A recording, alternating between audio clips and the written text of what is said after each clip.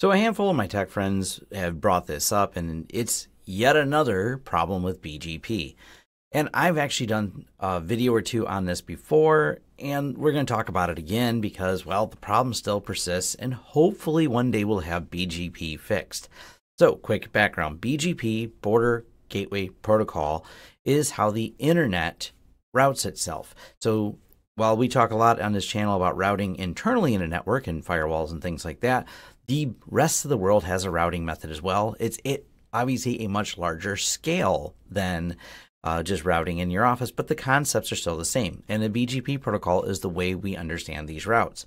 Now, in the early days of the internet, everything was trusting and everything was just wonderful, big, happy place of academics sharing knowledge. So these protocols were implemented with that same, no one will do anything nefarious or bad or, break any of this. But there is this case here. This is the recent one regarding Google's getting hijacked. But like I said, let's visualize this a little bit. And this is the site I've talked about before, and I used it in my video for how human error broke the internet on November 6, 2017. Here we are in November of 2018, and well, this time they hijacked Google. And what this allows you is each company is assigned an AS number. Autonomous Systems number. So Google's is AS15169. And I'll leave a link to this here, and I'll leave a direct link here. And what you're looking at is a visualization for how BGP routes between all the different Google data centers, nodes, and everything that belongs to their autonomous system and how it touches other networks. Now, this is where things get a little goofy. There's just a lot of trust between companies like Level 3, Cogent, and all the different places in between, Hurricane Electric here. And these nodes, and this graph kind of scales the nodes based on number of interconnects between there, is all the different ways that if one line breaks, another one will back up that line for the data to pass. But of course, there's kind of like we're looking for the straightest path, so BGP kind of helps find the straightest path, or it can also redirect, and this goes back to what's happening over here. We can see the straightest path somehow became China. So Google rerouted through China and came back over here. Now, this is one of the reasons for the absolute importantness of everything being an SSL. That way, despite the traffic being routed from this, it still is encrypted, and as long as no one has the encryption keys, we should be good to go. Now, let's go a little bit further in history, though. And I'll leave these links too if you want to read these. So this is a hijacking the internet using a BGP man-in-the-middle attack back at Defcon 16. This was from 2012. Then we have the original AS7007 incident. And this was the original Florida man. There's a whole case study on it, and it has a Wikipedia page. And I see the original Florida man because somehow a system in Florida somehow turned the internet into all /24 prefixes and broke the internet. And many of you that are watching this may not even be old enough to remember this, but I got enough gray hair to tell you I was on the internet back then, and yeah, the internet broke. But we kind of dealt with things like that. This is back in the earlier days of the internet that sometimes things just didn't work. And there's not a lot of detail, unfortunately, because no one really knows. They have a breakdown of the incident, but no one really knows exactly what happened. But it started with a Florida router, so our original Florida man somehow broke that. If you're not in the U.S., look it up. You'll get the joke. So it's still a huge problem. It's still there. Is it something to be concerned about? Yeah, but you can't do necessarily a lot about it. It's more pressure for, unless you happen to work at one of these big companies, replacing the broken and old BGP trust system that we have.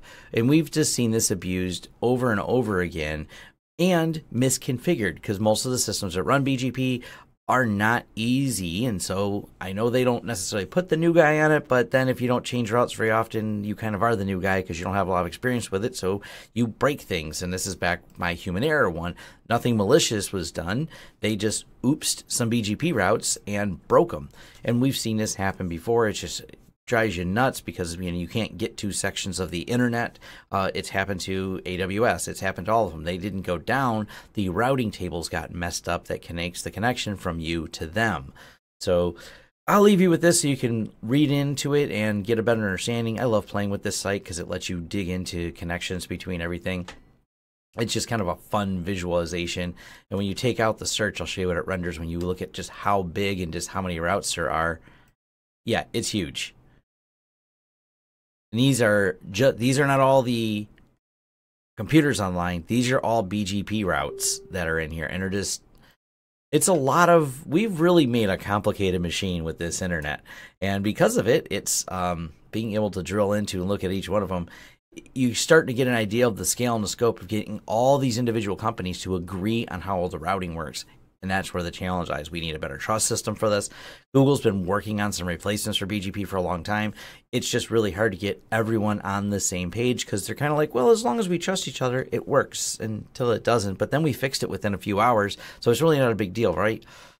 It's a matter of time. These scenarios have been played out, and they're not really, well, I guess they could be considered more doomsday scenarios as our dependence on the internet increases. But being off the internet for a day or two doesn't always seem like a bad thing. I guess I could take a day off work because no internet, we don't get to do as much.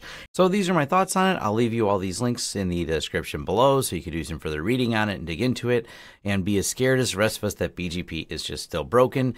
Today in 2018, as it was back when the AS707 incident happened back in April of 1997. Wow, it's been a while. Anyways, thanks. Share your thoughts below in, if you can influence the change of BGP because you have a position that you can do that. It's got to be done. I don't know when it will happen. Maybe we'll be revisiting this video again or because the next time BGP hijacks and makes a mess out of things. Thanks. Thanks for watching. If you like this video, go ahead and click the thumbs up. Leave us some feedback below to let us know any details, what you like and didn't like as well, because we love hearing the feedback. Or if you just want to say thanks, leave a comment. If you want to be notified of new videos as they come out, go ahead and hit the subscribe and the bell icon. That lets YouTube know that you're interested in notifications. Hopefully they send them, as we've learned with YouTube. Anyways, if you want to contract us for consulting services, you go ahead and hit launchsystems.com and you can reach out to us for all the projects that we can do and help you. We work with a lot of small businesses, IT companies, even some large companies, and you can farm different work out to us or just hire us as a consultant to help design your network.